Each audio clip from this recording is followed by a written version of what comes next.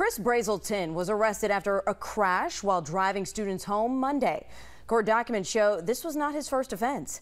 WAFF 48's Matthew King has been digging deeper into Brazelton's history. Matthew, what were you able to find out tonight?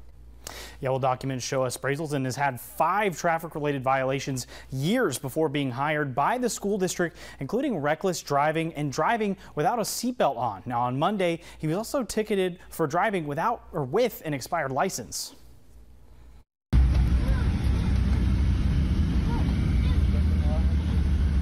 For Madison County parents, they're thinking about what could have happened when Chris Brazelton crashed a school bus Monday afternoon. The bus driver was acting funny, kind of slurred speech and just driving erratically. When nearby parents found their child's bus, it was several feet off the road, sparking several reactions. What happened? I don't know how he ended up in the field. I asked him, well, why would you drive the bus like this? And we went back and forth for a minute, and his one response was, F those kids.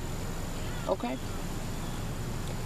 But this isn't the first time Brazelton has run into trouble for his driving. He's pled guilty to 4 safety belt charges in the last decade and a reckless driving charge in 1996. A representative with the Madison County school system says all employees receive state-run background checks when they're hired, with bus drivers' driving records in the forefront. In order for a bus driver to transport children, they have to have a commercial driver's license. A spokesperson says their records show Brazelton's CDL doesn't expire until 2026, but he was arrested for an expired license. His employment status remains up in the air.